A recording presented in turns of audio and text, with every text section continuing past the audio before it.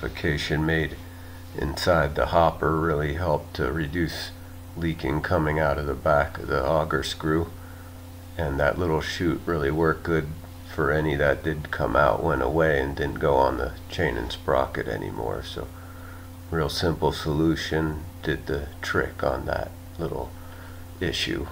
I noticed that previous bag had a less gravel. Come on, Stack Creek. Get that shit consistent.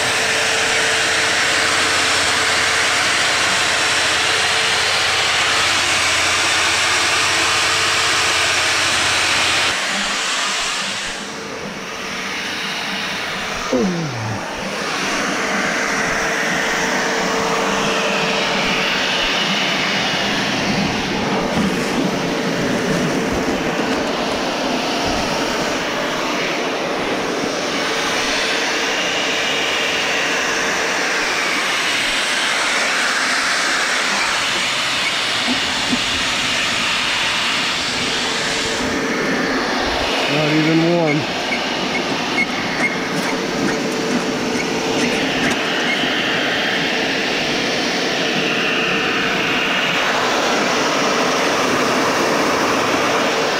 Very warm to the touch. Yeah, so we calculated 20 bags, ended up using 19 80-pound bags. Seems like the 80-pound bags make for a more consistent mix than the 60-pound bags. I think I heard somebody else say that using the Mudmixer. And everything went without a hitch, chewed through all the bags, no problem. The whole pour took an hour and 20 minutes, so I guess that's about 6 minutes per bag, which isn't all that fast. But this is just a research and development project here right now, and that's because the auger's about 2-inch and the barrel's 3-inch, so the next one gonna be a good bit bigger, like a 5-inch barrel with a 4-inch auger or something like that. That should step up the output a good bit. And luckily none of these bags had bad chunks in it, so I didn't have any issues there. But just in case there were, I had that grate in the bottom of the hopper, which screened out, I think, about it up to an 1.25 to 1.5 inch size chunk. If that was chunk was any bigger than that, would have caught it. And yeah, worked without a hitch, no problems at all, did the whole thing.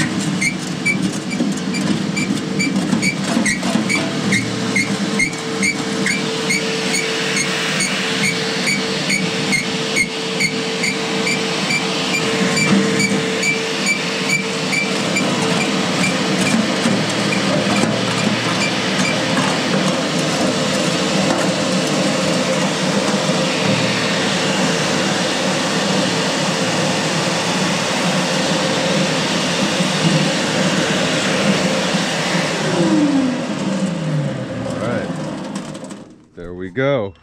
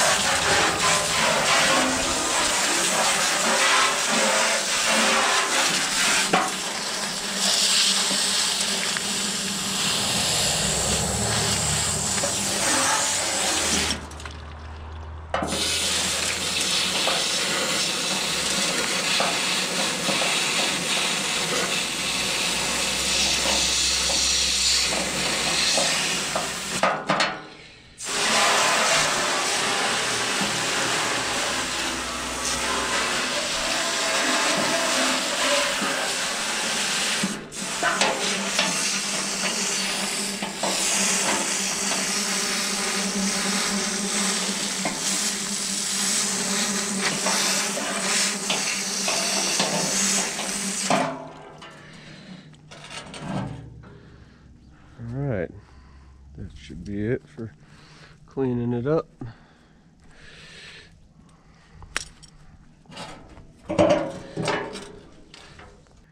Thing works. Now I'm ready for the next step, a bigger one.